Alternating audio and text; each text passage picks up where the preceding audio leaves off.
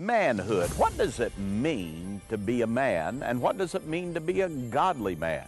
I want to talk to you about being a man, and I want to do it in men's fraternity. Ladies, you need to get your husband there. He has grown a lot just knowing other spiritual men and other godly men. I needed that laid out in front of me and showed to me in Scripture, and find out that other men struggle with the same stuff that I was going through. Men's fraternity is an ongoing journey. It's an opportunity for guys to get together on a weekly basis to get to know one another. There's a lot of men going through the same thing. There's a lot of men struggling with the same thing. It actually helped him to open up to me more. It's the salt that you need to hear so that you can be the light of not only your family, but situations in the workplace.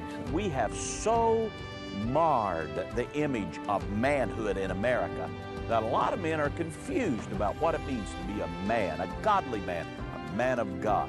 Let's do men's fraternity, and we'll learn together what God says about being a godly man.